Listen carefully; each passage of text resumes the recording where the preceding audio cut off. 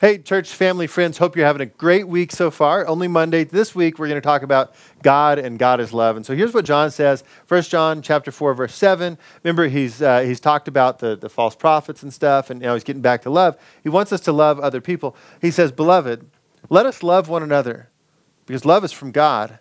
Whoever loves has been born of God and knows God. Anyone who does not love does not know God, because God is love." All right, so here's the deal. John's looking at the church. He's saying, church, guys, gals, you know you're of God because you love one another.